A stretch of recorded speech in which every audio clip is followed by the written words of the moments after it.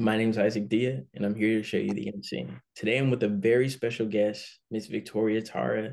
She is a contemporary artist based in Miami. Miss Tara, how are you doing today? I'm doing wonderful. Thank you. Thank you Well, for the pleasure to be interviewed by you. I really appreciate it. oh no, thank you so much for coming on and doing an interview. We really appreciate it. So, could you tell us a little bit about yourself? Like who are you, and like how did you get started in the art world? Sure. Well, I was born and raised in Ukraine, and so that was my first experience with arts there. I painted. I started painted as long as I remember myself. So as a child, I was drawing, painting, doing arts, and I remember always wanted to be artist when I grew up. Yeah. So, so that said, I graduated from art school. And at the time, even though I really liked painting and I experimented with different media, it was not that I knew what I really wanted to paint. Like an artist always has to find some kind of signature style. Yeah. And I found it that basically back about 15 years ago, um, following my spiritual path. So it's a long story.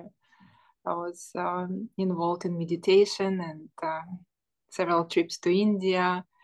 And I also have formal education in psychology, interior design. So everything kind of shaped me to be who I am right now. And then one day it just came to me. So Yeah, that's awesome.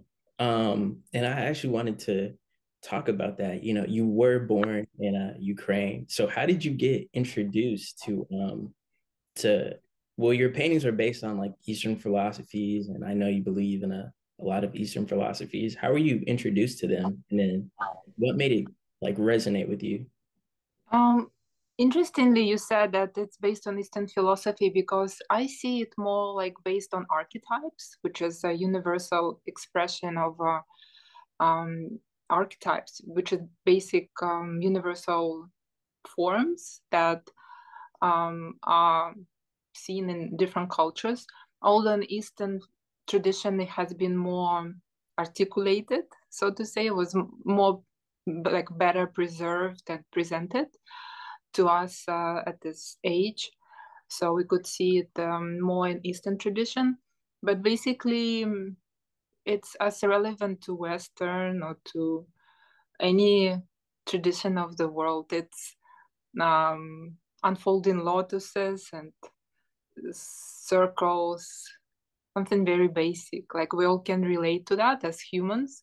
And it's very unifying in a way because it's the archetypes of healing and prosperity and wellness, good fortune, unfoldment of lotus uh, apparently represents the unfoldment of human spirit to attain in the highest realization, which is enlightenment, which is of course more presented in Eastern traditions, but it's very symbolic how it grows out of the darkness, the mud, something that is not so appealing, and then it grows through it and it becomes before it blooms, it's sort of like unknown what it is. It's like the journey of the human spirit towards the light.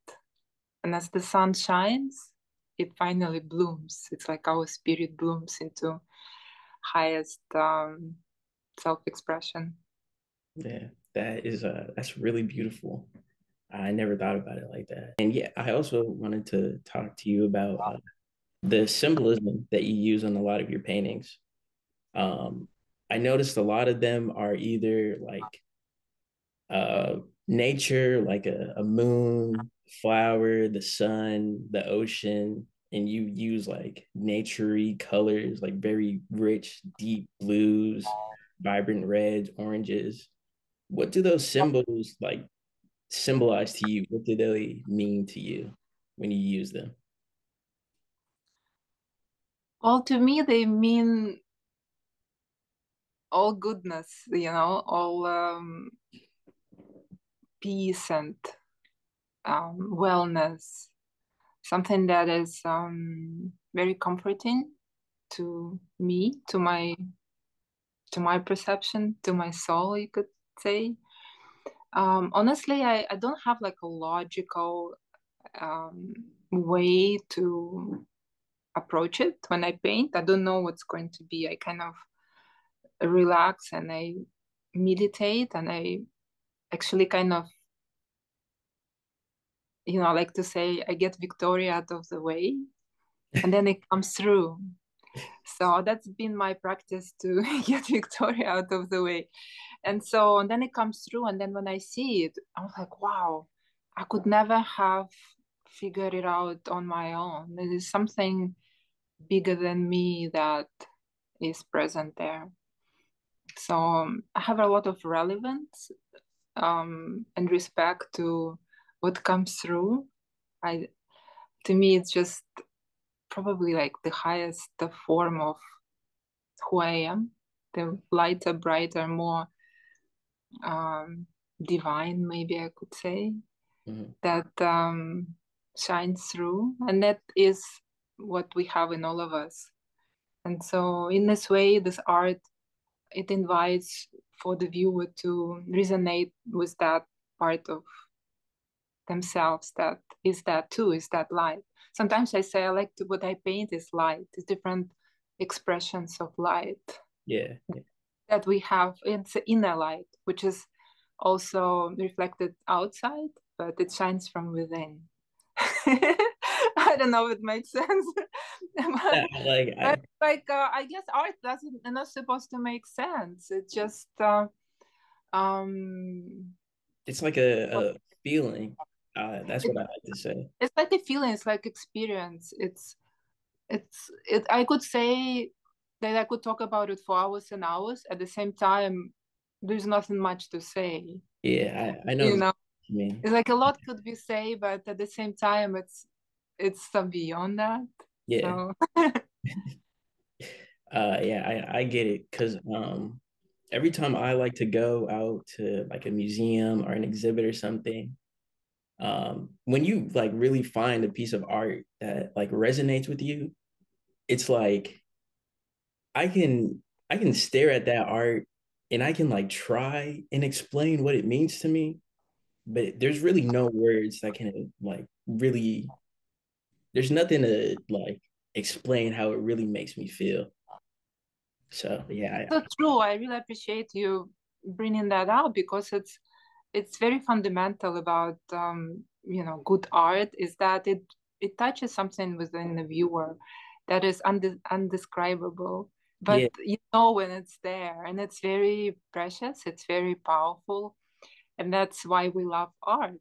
yeah. That's why I'm so big on art is because it's like a way to describe an emotion that there's really no words for.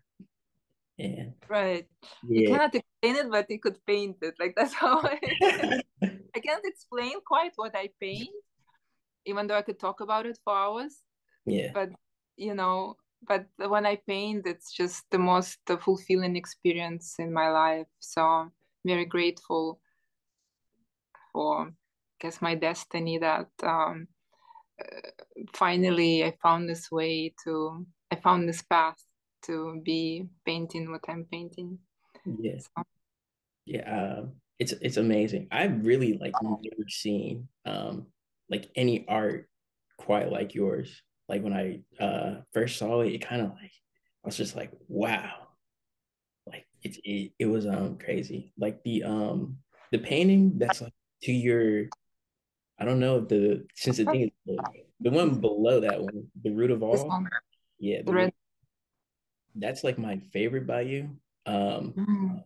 Give me like 10 years and I'll save enough money to buy it. Please don't sell it to anybody else. Okay.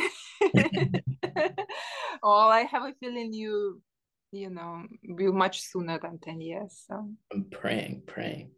at But least. your all of your paintings come with poems and can you describe like where did the poems come from and like how did you come up with that to even like make a poem with them? Wow, it's a very good question. Yeah. Um, Thank Thank you for that. Wow, how do I come up with poems? Well, like all I could say is just like art, they come to me. It's just I come across. First of all, I read a lot. Mm, Um, Not that I like read books all day long, but in terms of like I am constantly sort of like open to receive some profound thoughts. Even yeah. on social media, like the accounts that I'm signed up to, every time I open my Instagram, I'm fascinated by like the most amazing, profound quotes that come my way. It just, I guess, over the years, I just selected certain accounts that are like that. And so, and then it just clicks. Like I'm painting a painting, and I was like, what is that quote? What is that poem? And then, like, I do have a lot of books at home, and they're mostly, on philosophy, psychology, self-development, a Mhm. lot of poetry. And I'll be like, wow, like I'm finishing up the painting. What's going to be the its quote? And I sit kind of like, and then I was like, somehow I pick like some random book I have not opened for 2 years, and I open it, and it's like right there. Yeah. I was like, wow, this is it. Or I'm, let's say, just beginning the painting, and then the quote already there. Like I see it on social media somewhere, just like comes at me. So I save it. And so I have files for each painting where I write, what comes that I feel is relevant to that experience that I'm having with the painting. Yeah. So even the name, sometimes it takes months after I finish the painting, then the name comes. It's a mystical process. What can I say? I am, just kind of like as more as I let go of letting Victoria out of the way, the more miraculous it gets. That's what I could say. It just all comes together. Okay. Okay. That's really cool. That was a lot cooler than I thought because I was confused. I didn't know that like just like the poem. What did you think it was? I didn't know like does the poem come first and then you make the painting or does the painting come first and then Usually the painting comes and then the poem follows. okay and I was like And sometimes it's rare, but sometimes I'll come across something so profound. It just like totally blows my mind. I'm like, wow. It's like one day, and I kind of like scan the paintings, and it does not fit any of the ones I have. And I was like, wow, one day maybe I'll paint a painting for that. and also I know that the paintings in addition to having like two or three poems for them, they also have names in I don't know if I'm pronouncing it right. It's called Sanskrit. Is that how you pronounce it? Sanskrit, yes, it's the ancient language Mm, of some sacred texts okay. from like thousands and thousands of years ago. It's the legends say it's a regional language, the first language that was given to like human race by God. I mean, it's like a mythology. It's a legend. However, in like yoga tradition, there's still some like in yoga poses named after you know basically it's named in Sanskrit. It was translated to English later. So we do have some words in like in Sanskrit in our language. Like for example, like Shanti, right? Like everybody knows Shanti.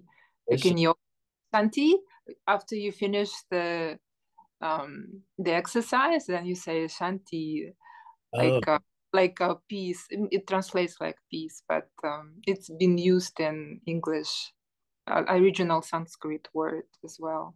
Sanskrit to me, it's very deeply profound.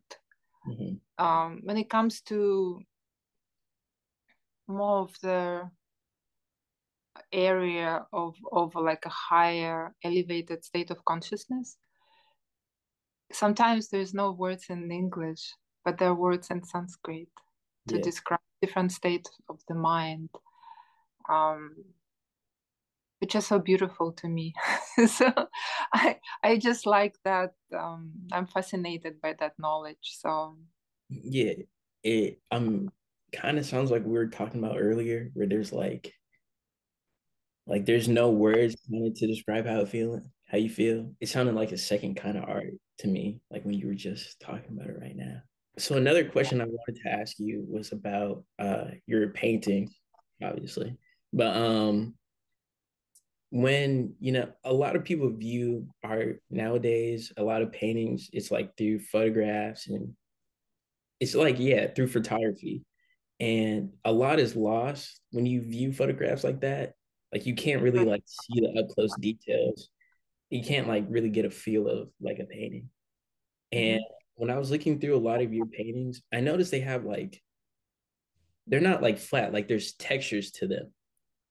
Like you can see like the dots on it, and like the The brush. texture of the canvas and Yeah, yeah. mhm. Um, is that like, are all of those intentional in your paintings?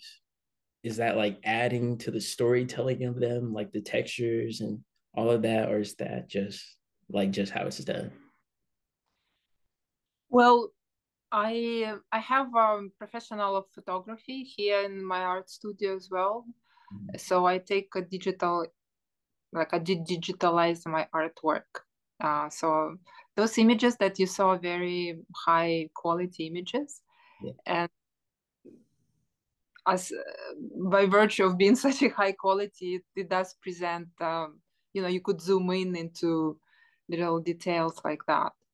So it just shows that it just as close as possible to the original. That was my intention to make the colors because I use like colors a very big part of the image of the painting, yeah, and sometimes you just mix in a lot of colors, different shades of different colors. So to me, it's important to present it digitally with as close as possible to the original. And so, yeah, with good quality photography comes all the details. yeah. Thank you so You much for. want one day you see the original, then you see that all the details are there. The original. Yeah. You've been an artist for 20 years. You've done exhibitions for 20 years. You've done 24 exhibitions. Um, has there ever been like a reaction to one of your paintings that was like so memorable you just can't forget about it? You know what? I cannot forget when children see my art. It's just so sweet to my heart Yeah. when they just stop, and they stop sometimes their parent, and they look with like wide open eyes, and they're like, wow. you Yeah. know be- to be honest with you, like us adults, like on during the exhibit, if they see I'm an artist, so they ask usually very logical questions. What does it mean? What is all about? What represents? What you were thinking when you were painting? That kind of question.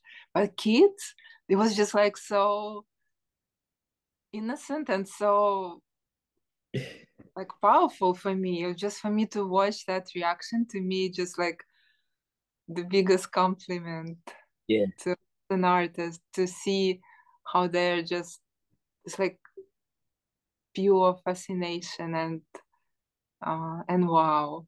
So they don't need words. Yeah, kids, I feel like they still have like they're not like ruined by the world. They still have their imagination intact. So they can like when they see it, they can actually like feel what you're trying to convey into the art. Does your degree in interior design play like a part in the way you create art, or is that like a totally separate part of your life? Um, I think all my everything that I have done up until today plays an important role in me painting a painting today, let's say. It's it's just like this synergy, the blend of all the experiences and all the knowledge and people and travel and everything somehow plays its role. To be an interior designer was also my big dream. Yeah, So for me to um, have done it, I've worked as an interior designer as well in Palm Beach for a few years before I moved to Miami. And that was an incredible experience as well. So it was very enriching in many ways. I was fortunate to be working with brilliant designer who was teaching me all kind of different aspects of interior design. I worked on fabulous homes in Palm Beach with beautiful materials and fabrics and finishes. And for me, it was like very enriching, very satisfying, in so many ways. So, and the people I met during that time, and the kind of beauty I have been exposed to, I feel that it definitely contributed to my appreciation for elegance and yeah. uh, quality. So yeah, you're talking about how you traveled the world a lot, and you've gone to like India, and you've learned a lot about psychology and art. Which one of your travels, like all over the world, has been the most impactful on your like spiritual journey, artistic journey? What particular country? Like just which travel? It doesn't have to be a country, it could be like multiple, or like just which one had the biggest impact on you? Good question again. Wow. You're amazing. It's hard to say, you know. The first that came up was Tibet. Mhm. I went to Tibet. Sick. It was an incredible experience. I walked around Mount Kailash, which is very sacred mountain. Yeah. Um, it was very meaningful for me. It was very powerful experience. Um, but also I had great experiences in India. Mhm. In fact, my first kind of like vision of my first painting came to me when I was in India for the first time. That's how I found my signature as an artist. Though I was actually physically in India and I was not looking to find anything to have to do with art. So, you know, I think when we travel, the most why we love travel, why everybody love traveling. Do you Yeah. know? Well, I mean, I think that because when we travel, we are in a place of being totally present. Yeah. Because everything is unknown, we're disconnected with any kind of routine, everything is new.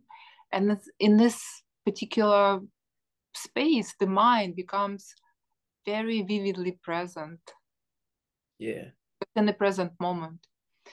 And I think this is like the experience we unconsciously feel so drawn to. But then when we, like when I, for my particular experience, I traveled for so many years.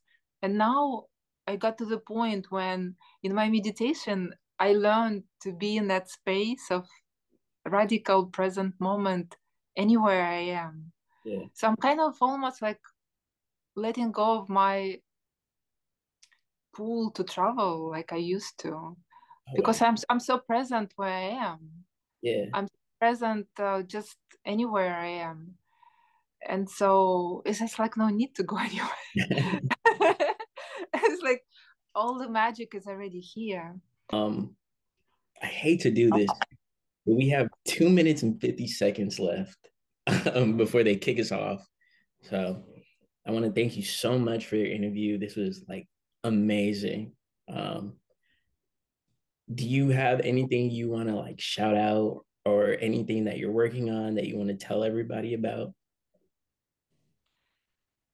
Well, be present, be radically present, and then miracles happen. And thank you so much for your beautiful interview. I truly appreciate it. I am very grateful. Thank you. Yeah, no Thank you for problem. your presence. Of course, thank you. I'm really happy that we get to do this.